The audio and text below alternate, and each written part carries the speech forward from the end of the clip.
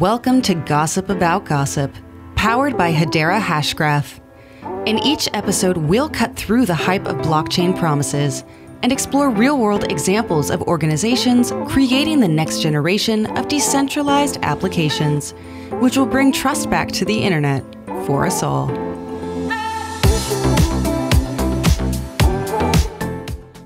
All right, hello everyone, and welcome to a special bonus episode of Gossip About Gossip. We are coming to you live from Atlanta, and I am joined by another one of the Swirlds Labs team members. This is Nana Essilfie-Conduah, who is on our development team, our software engineering team. And Nana, first of all, what brings you here to Atlanta today? I guess just taking advantage of, distributed working styles and being able to see family and friends during this time. Yeah. Good. And also getting to see you.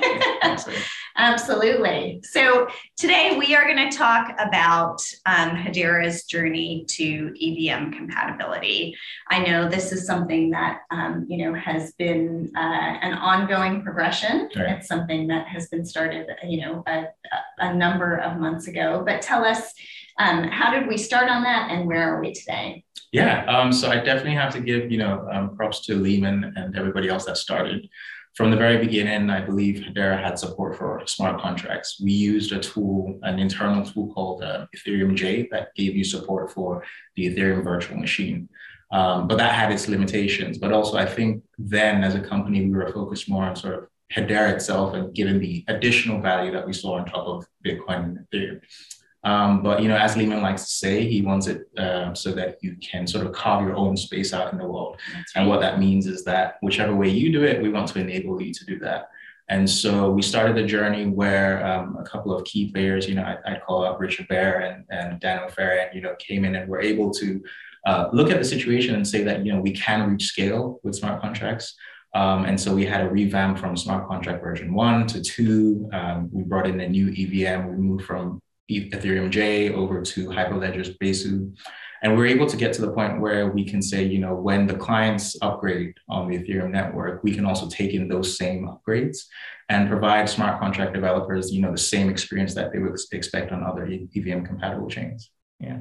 And that obviously opens up a much larger pool of developers, right, who are experienced and know what they're doing there. And like you said, they may want their certain flavor of it. They may want some of the benefits that Hedera brings, but obviously make that ramp up for them much easier. Yeah, exactly. I mean, we're still on the belief that, that there are native scenarios where it's better, for example, to do token management on the native side. So Hedera Token Service still gives you a lot more feature functionality.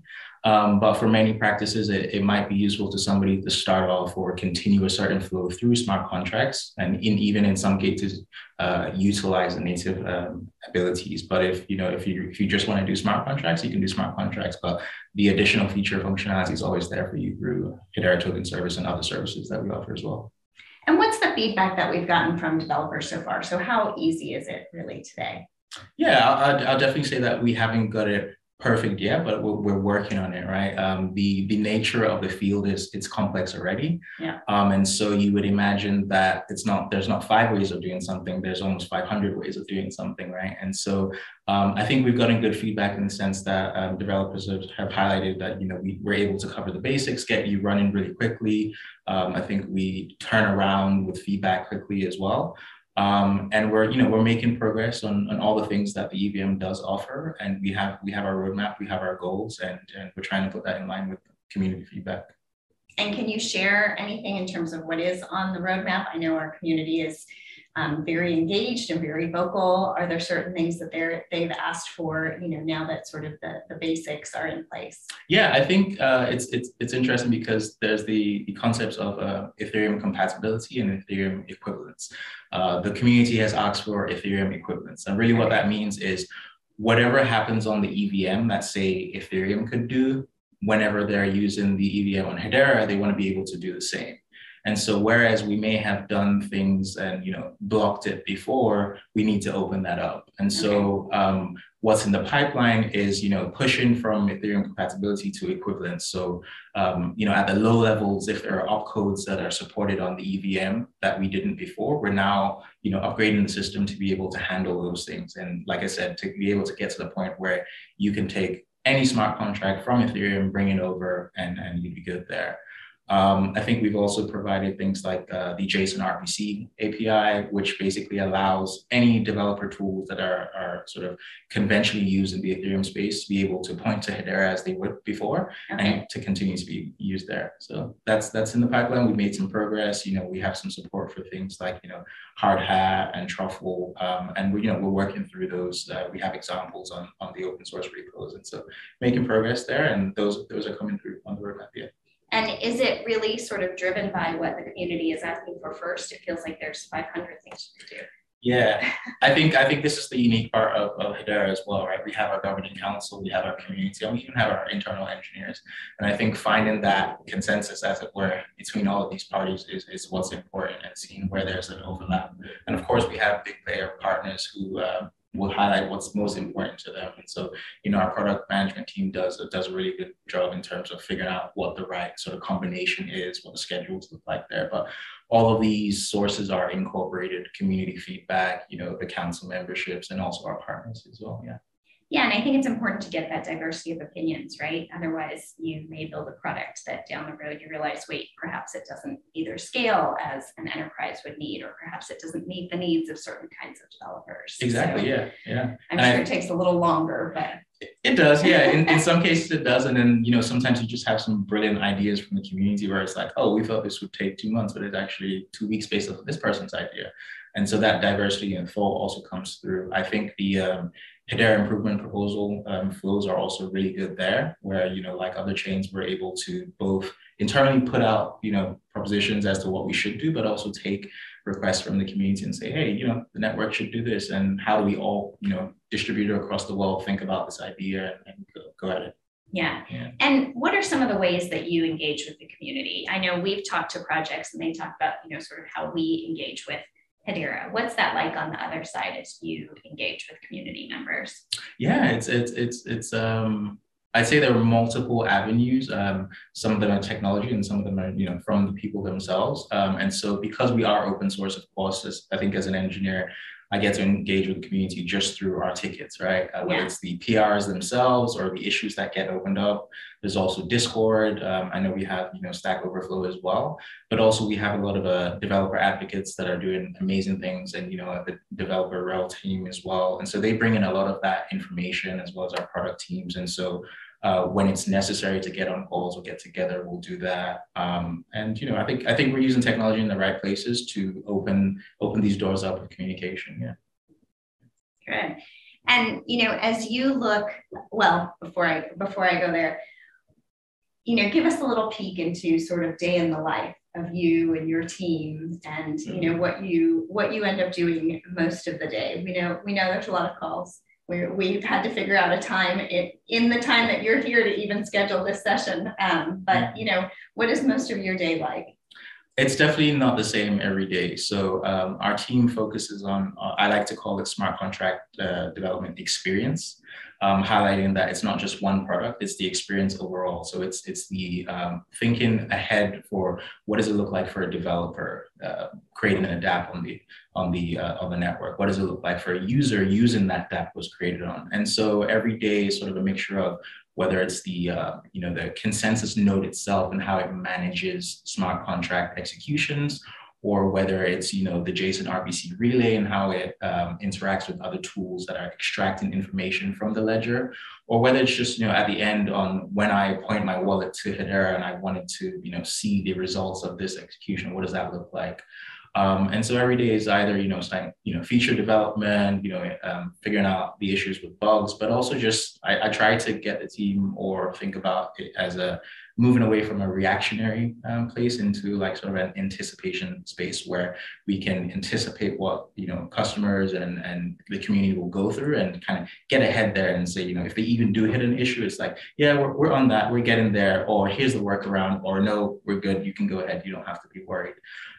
So I know I'm trying to answer the question, but it's a little different each day. Yeah. Yeah. I think that keeps things, that keeps your mind excited, right? Yeah, you don't want to go to work and do the same thing every day. Definitely haven't had a boring day at Hedera or Swirlds Labs since I joined. Yeah. Okay, speaking of, so during your interview process, did you interview with Lehman? I did. And what was that like? That was amazing, actually. It was, so I've interviewed a lot at, different companies before, and also been on the opposite side of interview. Right. It was just different. Lehman, people say he's a teacher, but he really is a teacher at heart. And it's so weird within an interview to see that flip in mindset from, I'm not just trying to throw a hard question at you, I actually am interested in what you're thinking about. And then he does this flip within the interview sometimes, I think in ours it went like that, where he hears you say something and he starts to ponder on it, and then becomes like sort of a constructive thing. And I think that's always really powerful because you felt heard, but also it kind of gives you an insight into the company itself and this constructive management of, ideas and thoughts, and everybody's thoughts are welcome, and what does that look like? So yeah, that was really interesting. I think I played with DAGs early on, but in that question, it was kind of interesting, even sort of asking the mathematical side of it, but also just the application within the network as well. And your experience before this was all in software companies, but mostly Web 2 companies. Is that Correct. right? Correct. Yeah. And so what drew you to Hedera? Yeah, I think for me, so I come from different places. I grew up in England, and also my family's originally from Ghana. So I've always had this diversity of thought, right? But I've also seen within whether it's the financial system or not, that, there are key players, and, for some scenarios, it makes sense to come together and maybe put the rules here, but then how do you bring in everybody else's thought? And I think that was what was unique about, whether it's DLT or Web3, just this idea of where it's useful, remove some middlemen, but also bring visibility there, but also just enable the average person. And I think that's what I saw when I came across Hedera. And it just felt like, it was different. It felt like it had looked at a problem and didn't just look for what does the financial output look like. It looked at the problem and felt like, okay, how does this help people? Right. And then, how do we let them do what they need to do? Because in many cases, you're not always the best person to solve the problem, but you may be the greatest person to enable somebody else to solve that problem. So yeah, that's what I felt, and that's what drew me here. Yeah. Well, and it's amazing to me to see the diversity of use cases that people have built on top of the platform, right? Things that I personally would never have thought of. And so, and opening that up so that anybody can sort of build their dreams and build their ideas on top of it is really fascinating to see. Yeah. Anything else you would like to share with our community as they have you here today? Like I'd say, just like the people within the company itself is very open to thoughts.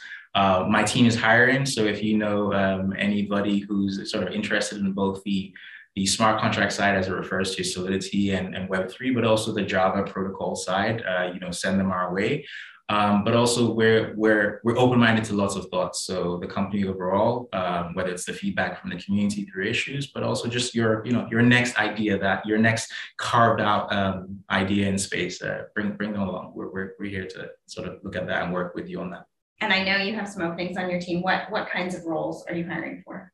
Senior engineers mainly, and then we can kind of bump up or down based off the experience. But like I said, our team focuses on the experience, and so some components of that are focusing on the service and the protocol itself. Others are the JSON RPC relay within the Web3 aspect, and some of it is just Solidity development as well. But yeah. All right. Yeah. And maybe they too will go through the learning process with the interview with Lehman. Yeah. All right, Nana, thank you so much for joining us today. Folks, if you have any additional questions, we will continue to have these discussions with members of the team. So we appreciate you joining us, and we hope you enjoyed this bonus episode and learned something today.